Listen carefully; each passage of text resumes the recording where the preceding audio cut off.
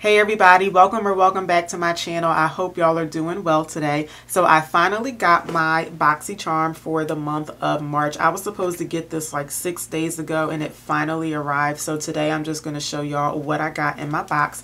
For some reason I was just assuming that I wasn't going to like the box this month. I mean, I did watch a couple of other unboxings and I wasn't really too impressed, and I didn't like my box from last month, so I just kind of figured that I wasn't going to like this box. But I am pleasantly surprised. Like, this isn't one of my favorite boxes, but it is kind of practical for me. Like, I feel like every single product in here, they are things that I would actually get some use out of. Maybe not on a regular basis for all of the products, but I feel like everything in here I would actually, you know, pick up from time to time. So I think I pretty much like this box this month. So before I show y'all what I got, for those of you who are here for the first time, thank you so much for stopping by. My name is SonyaNicole and I post new makeup videos every week, including some stuff for makeup lovers who are 40 and over. So I really hope that you'll consider subscribing today. I would really appreciate your support, and I would definitely love to have you join the channel. Okay, y'all, let's jump right into it. Okay, so I will have a link in my description box for those of you who want to get some more information on Boxycharm, or if you want to sign up. So the theme for this month is Lucky, and I think it's very appropriate for this month. Very cute card, nice and seasonal. And then on the back of it, just for those of you who aren't familiar, they just show you information about all of the products that you got in your box. So Boxycharm used to give us just a really simple 2-digit variation code. Now they have these like really long extra codes on the card. But just in case you're wondering, like maybe you're still waiting for your box, I will put the product code for the variation code rather for my box on the screen. And let me look up my weight, because y'all always ask me that. Okay, I spoke too soon. I'm sorry. Never mind about the weight, because I cannot find it. This happened before where I'm looking at my tracking information and I don't see the weight where it normally is. So I do apologize, but I will have my variation code on the screen. Okay, so my first product is a skincare product. So I haven't used it yet. I'm going to be trying this out tonight. This is the Glow Recipe Banana Souffle Moisture Cream. So this is a lightweight moisturizer that seals in lasting hydration without clogging your pores. And some of the main ingredients in here are banana, chia seed, magnesium, and turmeric. So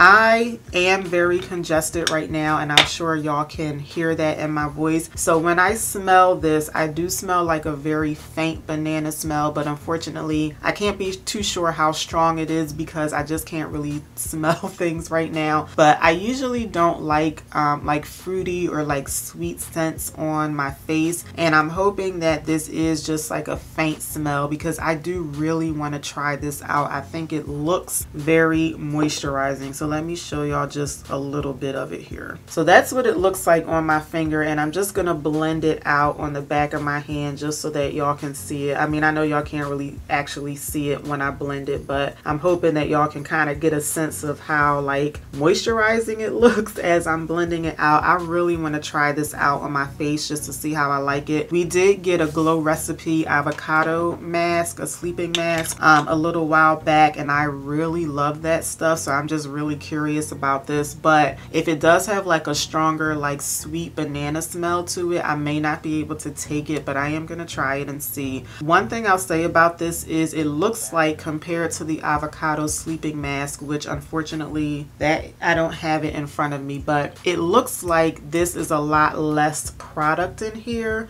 compared to that other one. But with the avocado mask, a very little bit went a long way, so I'm hoping such is the case for this too. So like I said, I'm going to be trying this tonight, and this costs $39, so this is my first product. Okay, and everything else I did play around with today. So the next product is the Luna Magic Beauty Blended Girl 4-piece brush set. So it comes in this little bag here. I think this bag is nice, but it's like a little extra for me. Like, I feel like I need some sunglasses on when I'm looking at this bag. But here are the brushes that come in the bag, and I did use them all today. So for this one, I did kind of have to figure out how to use this, so I ended up using it to set my eyeshadow base for today. Outside of that though, I don't really know like what else I would use this for, like maybe for cheek highlight, but I don't really wear highlighter too much these days. But the rest of these brushes, I was able to get like a good amount of use out of them to do my eyeshadow. So I used this one here to do some blending with, and I used this one to put some eyeshadow on my lower lash line, and this one I used to pack color onto my lid. So I don't think that there's anything like super special about these brushes, but they operated just fine. And these retail for $18. And moving on to the eyeshadow, my next product is the Viseart Neutral Mattes palette. I don't know if it's Viseart or Viseart.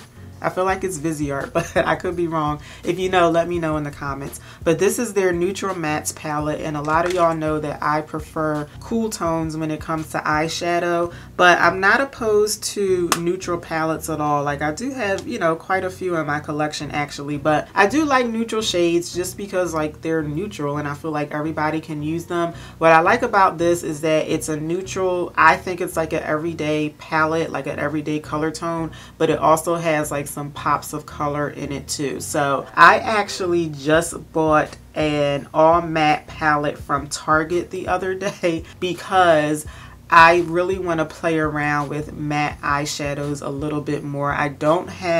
I think I might have only one other palette that's all matte. I would definitely prefer like shimmers on my lids, and I think that's mostly because I just don't feel all that comfortable with all matte eyeshadow looks. So I do have this palette on today, so I do have an all matte look on today, but I feel like whenever I use I guess especially like colorful matte shades on my lids, I feel like the colors just always kind of dissipate. And the same thing happened with this one today, but I don't think it's the eyeshadow. I think it's just me not being totally comfortable with using those types of colors and that type of formula on my lid. But I'm gonna zoom y'all in a little bit so I can show y'all the colors that I did use today. I only used 3 of them, right? Yeah, I only used 3 colors today. No, 4. Okay, so this pink shade here, this is the one that's on the center of my lid.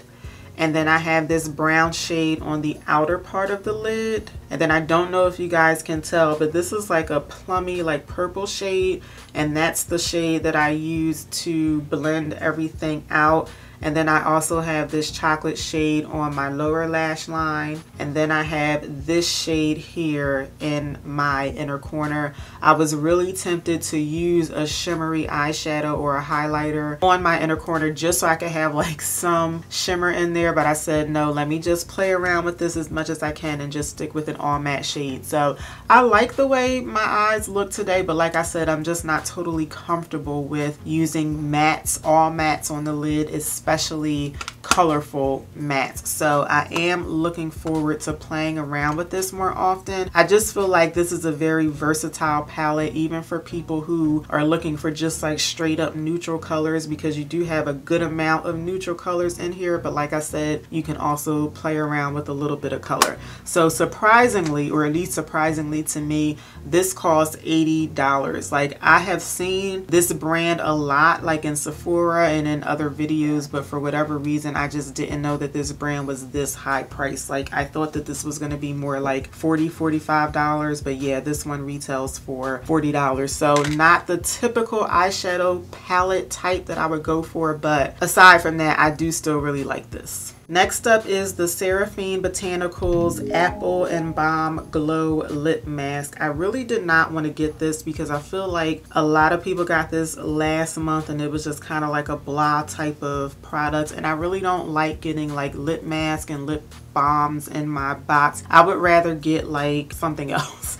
But I actually like this. Like it's something that I would use just for like around the house, or if I just want to throw something on my lips but I don't want like any color, which we're doing a lot right now because of the mask. This has like a subtle like apple.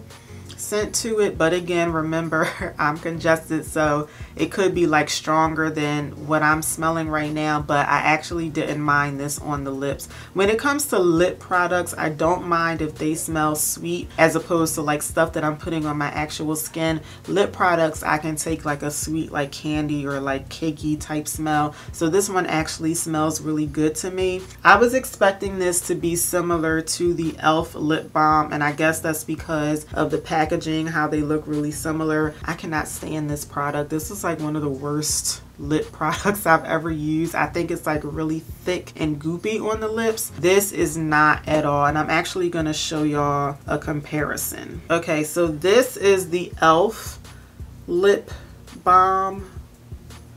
So you guys see how it's kind of like a really thick when it comes out, and I'm going to show y'all how the other one compares. Now remember, this is a lip balm, whereas this one is a lip mask.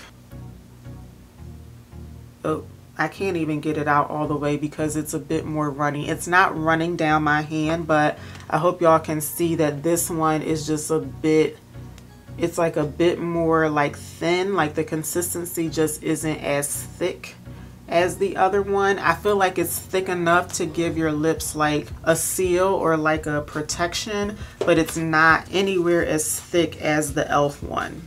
I had this on my lips for about an hour, and I felt like it was still keeping my lips nice and hydrated. When I first put it on, I had like a really nice glow to it. Now it wasn't as glowy as like a lip gloss, but it did have a good amount of shine to it. But I would say like after an hour, the shine really went away. My lips didn't look dry at all, but they just didn't look shiny, but my lips still felt nice and hydrated. So my plan was to just have this on my lips along with a lip liner that I'm going to show y'all in a little bit, but I decided to go on top of this with a lipstick. I have or not a lipstick, I have another lip gloss. I have one of the NYX butter glosses on top of it, just because I really wanted like some color on my lips. There was like no color or no shine, but my lips still did feel nice and hydrated. Now this cost $25, so this isn't something that I would buy because I do think that's kind of pricey for a lip mask, but because I have it, I feel like I am going to pretty much use this up because I like it. It is a really nice product. And my last product is the Beauty Vault Lip Liner Trio. So these are 3 different liners, and I am wearing this one here. This is called Cozy, I think it's Cozy Kira or Cozy Kyra. So I'm hoping that y'all can see it on my lips, but I'm also going to give y'all a swatch. So that's the one that I'm wearing now. I would definitely use this on a regular basis. I think it's like a nice neutral shade that'll go with a lot of nude lips. I also got the shade Beau Babe, and that is another shade that I would wear on a regular basis, but not as much as the first one. I definitely like the first one better.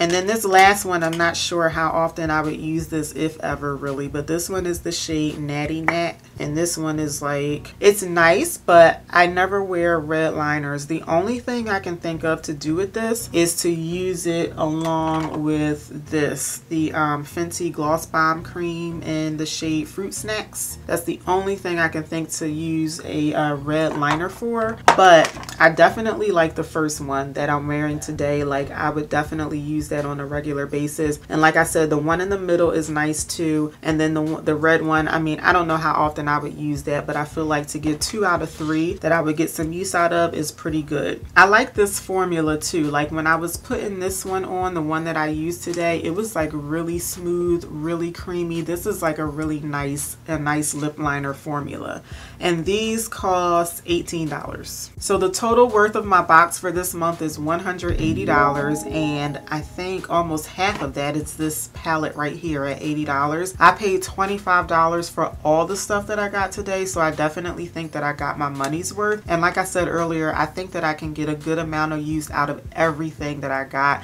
So I am pleasantly surprised at my Boxycharm this month, and I am quite satisfied with it. So let me know what y'all think about the box that I got, and if you have Boxycharm, what did you think about the box that you got? And also let me know what y'all think about my new setup here. Do you like this or do you prefer the old one? Let me know in the comments. Thank y'all so much for watching today. I really appreciate it. Make sure you subscribe before you head out, and I will see y'all back here for my next one. Until then, take care. Have a good one, y'all. Bye.